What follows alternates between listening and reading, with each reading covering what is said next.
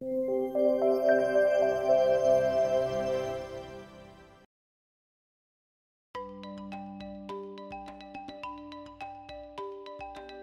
are predominantly visual. Most people in our society are. Lawyers, however, are not. Lawyers tend to be very oral. They kind of think and process information by hearing.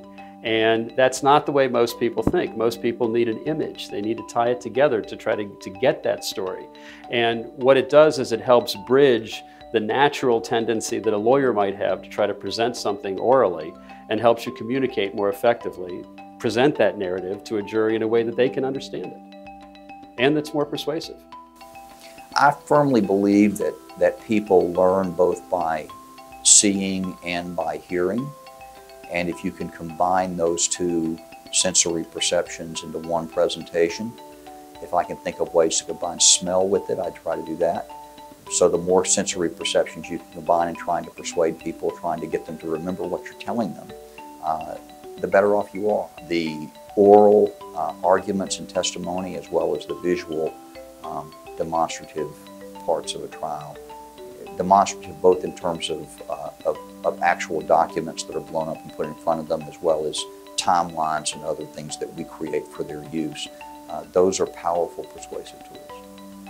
When a jury can see something that supports your position, is contrary to the government's position, that cloaks you in credibility, and that's important. And finding ways to illustrate ideas, but also to visually display the evidence in a way that's understandable to the jury, I think is critical in order to earn their trust, which is the most important, as I say, the most important asset you have.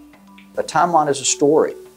It shows in a graphic presentation from left to right what happened when and who did what to whom. And you can do timelines in any number of ways. There are some times when you show on a timeline above the line what your client knew, and perhaps below the line what your client didn't know. And it can be a powerful story to be able to show contrasting events that were going on simultaneously that someone knew about, and other things that that person didn't know about. It helps the jury keep the whole case into context, and all the evidence, all the testimony, all the documents that come in after that, they can look up at the timeline and see, okay, that's where that happened. And that's very important, I think. Ken and his people did a fantastic animation for us. The judge, when he was looking at it at one point, turned to the other side and said, you know, if I credit this animation, you lose, don't you?